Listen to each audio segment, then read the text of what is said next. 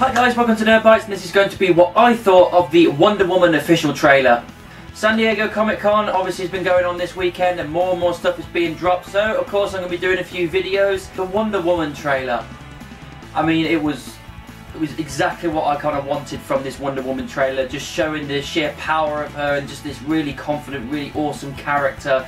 And I just love the way they're putting her together. Yes, we got a decent taste of her in Dawn of Justice, but having her own movie and everything just seems to me like they're really going the right way with this at the moment. One thing I really enjoy as well is the way with this trailer it looks a lot more colourful, a lot more vibrant, and a lot more fun than necessarily the Dawn of Justice kind of movie was. It was a lot darker in tone, but had its jokes, but it was minor. But with this, they've kind of listened to the fans and gone, right, we're going to inject a bit more fun into this and a lot more colour. It doesn't have to be really dark and sombre in tone. Her costume's a lot more bright, and just seeing her using all the action scenes with the lasso of truth and her sword, shield, the lot, going on horseback, just absolutely everything was just really done well, and I can't wait to see more. The dynamic between her and Chris Pine's character, now I knew obviously they would have a kind of working relationship in this film, but it seems like potentially there might be some kind of romance going there, which I'm fine with. Again, I don't mind the romance, but I don't know whether it was necessarily needed, to be honest. But the one thing I quite like about it is that she is definitely wearing the trousers in this relationship. Even at one point where he's saying, I can't let you do this, he goes, what I do is not concern of you. I was like, yes, Wonder Woman, you're damn right. It's your fucking life. Do what you want. You're fucking in charge. You're awesome. He's just a dude.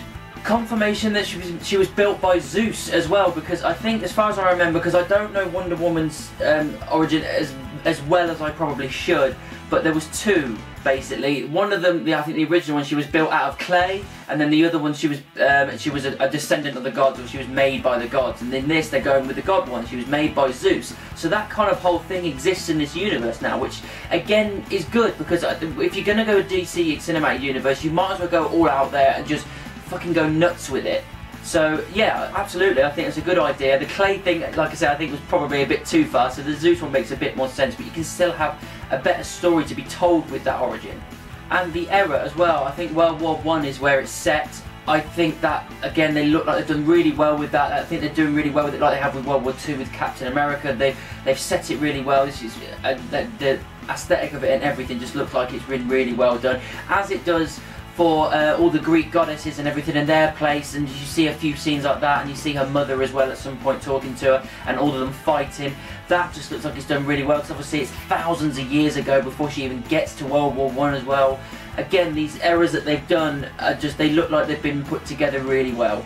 That final shot as well, when she's beating up those guys in the in like a warehouse or whatever it is, and just going to town, just destroying them. It shows her ferocity and her quickness and everything, and how awesome she is as a character. And I think that was really cool. I think we saw kind of rough shots of it a while back. Someone released some like footage, but this is like the polished version, and it just looks so awesome. And then the title coming up with the Wonder Woman theme tune that we got from Dawn of Justice. We're going with this official theme tune now for Wonder Woman, kind of guitar, kind of epic, kind of, I don't know how to explain it really, just it fits her character so well, this theme tune, and I think it works perfectly.